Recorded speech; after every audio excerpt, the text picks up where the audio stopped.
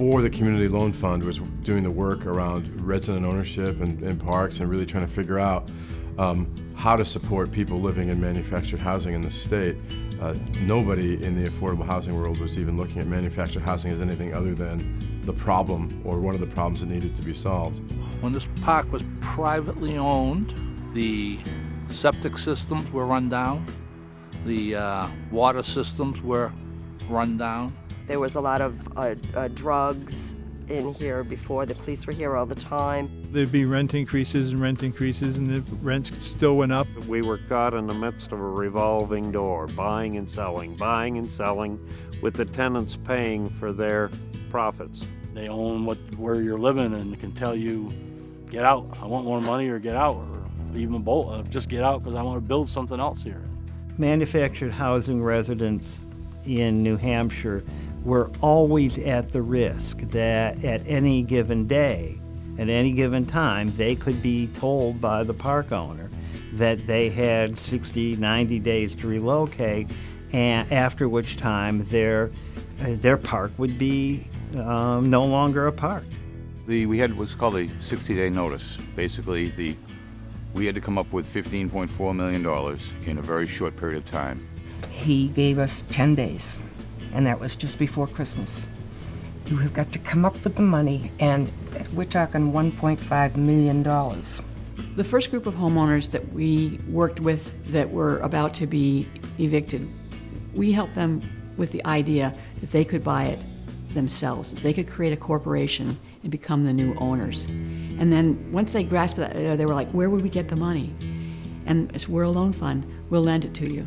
We actually put the whole closing together within, from the 1st of September till we closed December 28th.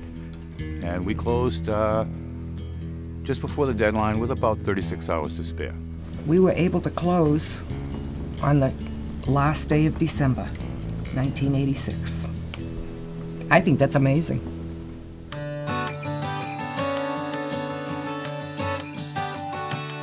It's a big difference now.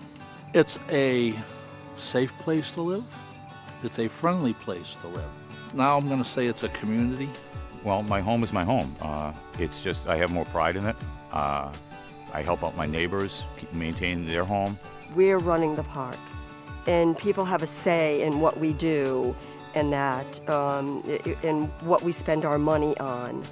And we've been very, very lucky here. Our rent has not increased in the 11 years that we've been a co-op. Owning the park means taking on the responsibilities that the owner used to have. By taking it on, you get to do things that you didn't get to do before, like getting to know your neighbors, and also getting to do things that might not have just been on the mind of the investor. When the place was originally built, there was no really codes, or there was string things out where things were. So there was electrical power just kind of strung around, and cable kind of strung around. So $1.4 million later, and all new water and sewer mains all the way around, doubled the number of fire hydrants, and setting it up so for years down the road, the people who live here don't have to worry about that. There are people in the financial world now that are looking at recognizing the fact that cooperatives are a business, and the manufactured homes inside a cooperative is a good investment.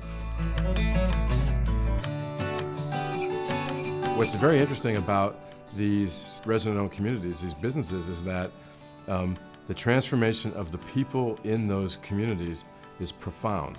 One of the things that the leadership program has given me is the inspiration to take a greater part in town government. And right now I'm on my 3rd term being elected as a budget committee member for the town. It's my 5th year as chairman of the local transportation committee. Being president of the co-op has really changed me. It's made me look and find creative ways for problem solving. I can remember being on a panel one time quite a few years ago. There's different types of cooperatives. I have to tell you, there were people there and they gave their, I went to this college, I went to that college, I have this degree, and I'm sitting there, great. Jokingly, by the time they got to me, said, all I can tell you is I went to high school, and I'm not sure why I'm sitting here. And a member out there in the audience said, well, you're the only one running a $2.1 million operation. And so that said it all. You still look at it today for what we have and what we manage on our own, and it's quite incredible. We wouldn't be here today if it wasn't for the Community Loan Fund. The Community Loan Fund took the problem and they unpacked it to understand what was wrong with the systems that made that problem persist, and how could they intervene in the system to change the system. And they had done it, they had proved that they could do it, and they had proved that they could take it to scale locally. But this is local talent that is global talent, and you have it right here in New Hampshire, and you guys are incredibly lucky to have them here. 100 co-ops, 100 groups of neighbors taking over their parks as resident-owned communities, and 100 co-ops of which all still exist. None of them have gone out of business, none of them have failed. Homeowners in these 100 cooperatives in New Hampshire need to feel so proud about what they have accomplished. So many people didn't think it would work, didn't think it was possible, didn't think they could do it. And they are doing it, and they're doing it really well. It feels great. It feels great to be one of the first 100. I didn't think I'd live long enough to see that happen, but I might live long enough to see even more, you know. It feels great to be part of the first 100, and particularly to be in the lower part of that first 100. Like, we are number 20 in the state of New Hampshire. We're the proof of the pudding. We're the proof of the pudding. It works. It can work. It should work. It's been a long time coming, and I don't feel like we're finished yet. I see 450 co-ops.